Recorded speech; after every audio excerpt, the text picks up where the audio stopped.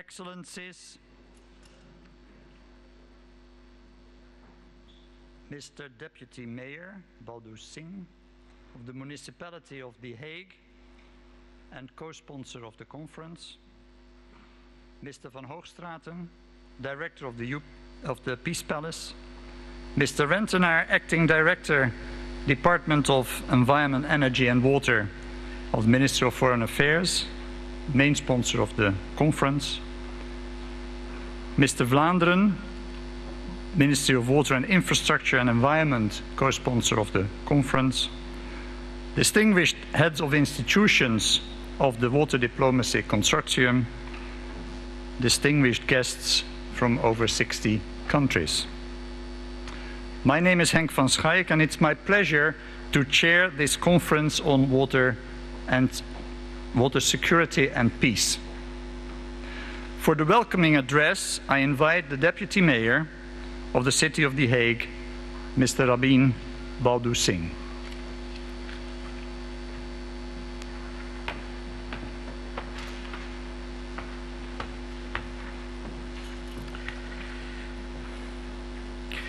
Your Excellencies, ladies and gentlemen, I truly bid you all a very warm welcome to the City of The Hague, the city that has the honor of hosting this international conference on water, security and peace. The Hague is not only the political center of the Netherlands, as it has been actually for centuries, it is also a city where the whole world is at home in various ways. As International City of Peace and Justice, The Hague is home to more than 130 international institutions, organizations and NGOs. The symbol of this is, of course, the Peace Palace, which this summer celebrated its centenary. Since its inauguration, the Peace Palace has become a worldwide icon of peace and justice. Several special events have been planned to emphasize the Netherlands' unwavering commitment to a better world in which conflicts are settled peacefully. This conference is actually one of them. And since this centenary coincides with the celebration of the International Year of Water Cooperation, this offers a wealth of opportunities to draw public attention to water diplomacy and water conflict resolution. Water cooperation, ladies and gentlemen, is of vital importance to both peace and sustainable development. So The Hague can be considered as an ideal location for such an event. In recent years, the Permanent Court of Arbitration and the International Court of Justice, which both have their seat in this Peace Palace, have dealt with a number of water-related cases. And The Hague is also home to the IRC, International Water and Sanitation Center, and the Netherlands Water Partnership. In other words, one can already find the necessary expertise in the field right here in this city. It therefore comes as no surprise that the latest Knowledge Institute to set up the multi-disciplinary The Hague Institute for Global Justice has identified water management and the fair distribution of water as one of its main areas of attention. The Institute of Global Justice focuses on conflict resolution and legal matters that relate directly to water. Together with the UNESCO-IHE Institute for Water Education, the Netherlands Water Governance Center, the Netherlands Klingendahl Institute of International Relations, and the UPC Center, the Institute for Global Justice, has set up the Water Diplomacy Consortium. And this consortium, ladies and gentlemen, provides advisory services, works on research and methodology development and on capacity building. Growing population, dwindling per capita water availability, growing economies as well as the impact of climate change result in increasing demand for water and complicate water allocation. The need for commonly agreed water allocation agreement as well as sharing benefits is becoming urgent, and situations of international tensions are on the rise. Solving the water, energy, food nexus is a key security challenge, in my humble opinion. The Hague's expertise in arbitration and conflict mitigation, together with the Dutch reputation in integrated river basin management, makes a unique and perfect match for water diplomacy in The Hague. And I'm sure that this conference will also further, within a new water perspective, the calling of The Hague as an international city of peace and justice, to build a more just and peaceful world. In that respect, my dear friends, we can also highlight several links between your work and what was labeled as the Hague approach not so very long ago, during the centenary celebrations of the Peace Palace. The Hague approach contains 6 principles of achieving peace in post-conflict situations, and is the result of an analytic study by the Hague Institute for Global Justice. The aim of that study was to define the essential characteristics of initiatives which have helped bringing sustainable peace closer. The Hague's history as a world center of peace and justice goes back actually a very, very long way. This tradition is indeed linked with Hugo Grotius, the father of international law, the legendary pacifist Bertha von Suttner, who attended the Hague Peace Conference and the opening of the Peace Palace, as well as the great philosopher Immanuel Kant. In his work Towards Perpetual Peace, Kant wrote, and I quote, "Building a just and peaceful international system is the most difficult of all tasks, and finding a perfect solution is next to impossible. All we can be asked to do is to make our very best effort to approach this idea," unquote. It is now up to you, up to us, you might say, to show perseverance and resolutely work to build a world in which everyone has access to water and water-related conflicts can be avoided. Further generations will, and I'm sure, be thankful of what we are doing here in The Hague, and will be indeed thankful for what you are doing here today, because this meeting is not just a meeting. It is a very important one, and I'm very honored on behalf of the municipal administration that you have chosen your conference venue to be indeed the International City of Peace and Justice, and that is, of course, The Hague. I wish you an excellent and constructive conference, and I wish you all well. Thank you very much indeed.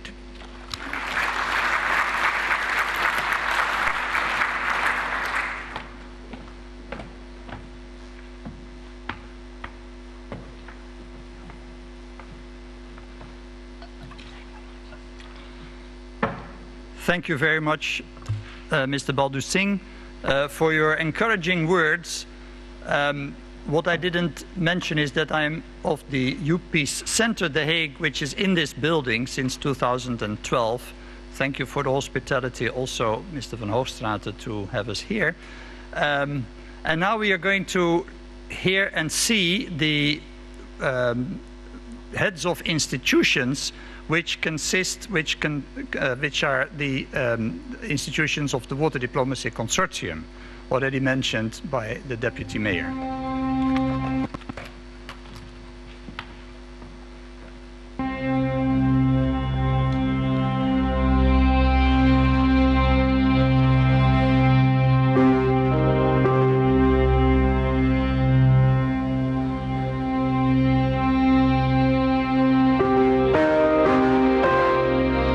The availability of water resources determines the well-being, prosperity, and stability of societies worldwide. As fresh water becomes more scarce and is often unevenly distributed, tensions over its use are manifested in everyday life.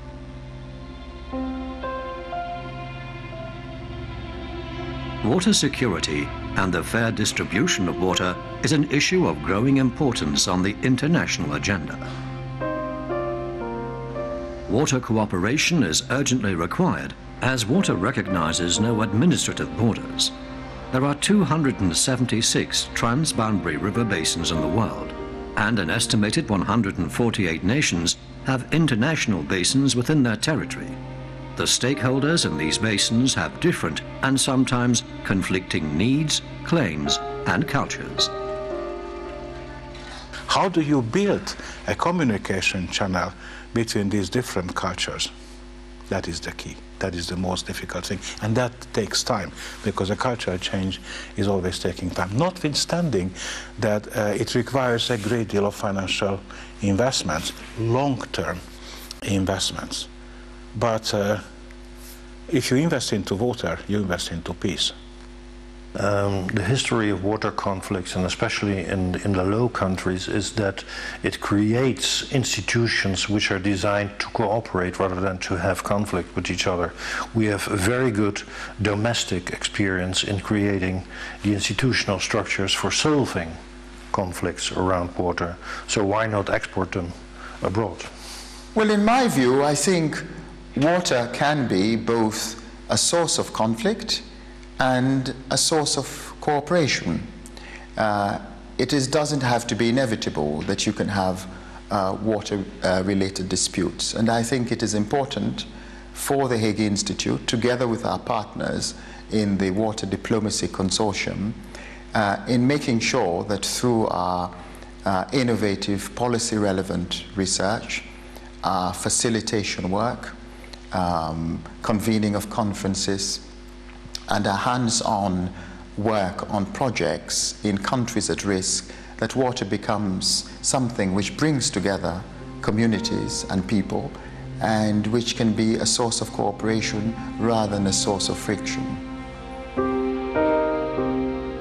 Water diplomacy is the profession that is instrumental in establishing the opportunities for cooperation. Water diplomacy is a matter of relations both between states and within states.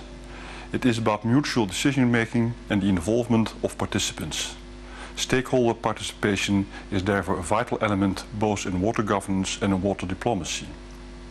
Water diplomacy is a relatively new approach by combining a whole range of instruments: legal, voluntary, technical, economical, arbitration, mediation, to manage water conflicts, and in this way it gives room for diplomats and other people involved in water conflicts to make effective solutions.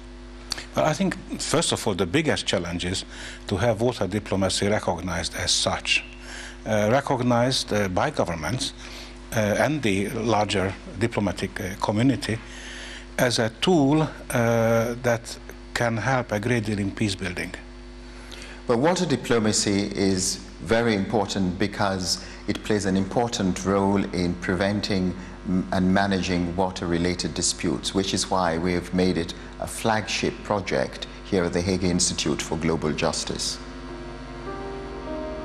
The Water Diplomacy Consortium acknowledges that the increasing stresses on water must be countered by effective mitigating responses, including the enhancement of water diplomacy to prevent and resolve water-related conflicts.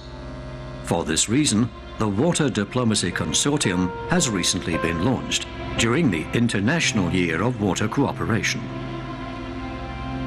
The Water Diplomacy Consortium, which we're working on with 4 other partners, has a tremendous potential to become a hub here in the Netherlands for really innovative research, practical on-the-ground activities, and a hub for training on water-related disputes. So it has tremendous potential, and we are very grateful with the support we've got from the other partners as well. Well, Klingendahl is a 35 years old think tank on international relations in general, so we are concerned about new sources of conflict, water among them, and on a particular niche diplomacy of the Netherlands. The added value of our institute is that we are training the next generation of water leaders for the benefit of the developing countries and countries in transition, where most of these problems are. UPs brings added value to the water diplomacy approach by combining the more technical aspects of water management with knowledge and experience in the area of peace and peace building. The Dutch Water Governance Center has put together the 5 building blocks for good water diplomacy in a booklet. This booklet is called, not surprisingly, 5 building blocks for good water governance. It is our contribution for good water diplomacy in the years to come. The International Conference of Water Security and Peace in The Hague is an important stepping stone in addressing the growing needs for water conflict prevention and resolution. The Netherlands Ministry of Foreign Affairs and the Municipality of The Hague recognize the importance of these needs. Water diplomacy is not just diplomacy as such. It does require a great deal of expertise from water field. It does require a great deal of knowledge from international relations, how governments are functioning. It does require the knowledge of law, international law. So it's a complex issue, and that is why it is so important that hydrodiplomacy, as some define it, is really established as a principle, and conferences like this one can make a major contribution to that. This conference creates opportunities for dialogue, knowledge exchange, and partnership building. Participants will explore the role of negotiation and arbitration in water disputes, highlighting specific cases in the Middle East, North Africa, and Asia, among others. The conference will also focus on the need to optimize present arrangements and particularly the need for additional diplomatic tools to remove political bottlenecks and to address recurring conflicts. Perhaps the most important element for action is indeed invest into hydrodiplomacy. Create the next generation of leaders who are equipped with the necessary means to use water as a source of cooperation and as a source of conflict. I think this is a tallest order. It will take time, but there's no other way. The world in general is, during the last 20 years, relatively successful in solving conflicts at the negotiation table rather than on the battlefield. So I would urge this conference to add water as a new domain of not only of conflict but of peaceful conflict solution as well. Let's join our forces, our combined forces, to make water diplomacy an effective instrument for solving water conflicts. I would say engage fully in the conference. We want your ideas, we want your suggestions, we want constructive criticism, but above all, do come up with practical recommendations which can be of help to policymakers in the Netherlands, in other parts of the world, to make sure that water is a source of cooperation and not a source of friction and a cause for dispute. If we can come up with those practical recommendations on the way forward, I think the conference would have been an unquestionable success.